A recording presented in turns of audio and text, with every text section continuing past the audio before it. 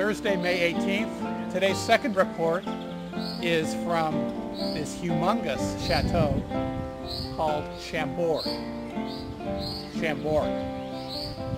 This place was built by this weasel of a king named King Francis I. He started it when he was 25 years old. Sound familiar? And this guy reigned for 32 years and actually spent only a total of 72 days here. It was built originally as a hunting lodge. So these kings in France were just huge egomaniacs, and they built places like this to fill those egos. But it's nice to look at for us tourists.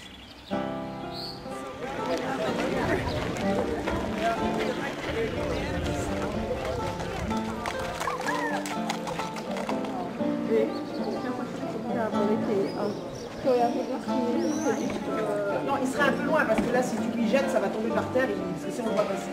J'ai remarqué qu'il y en a plein des coquilles sculptées dans le château et puis sur des peintures qui ont des ménages, je les ai vues aussi.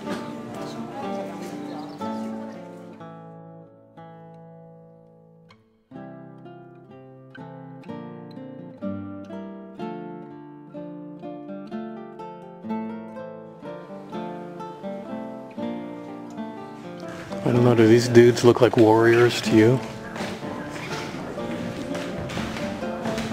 No wonder the peasants revolted against them.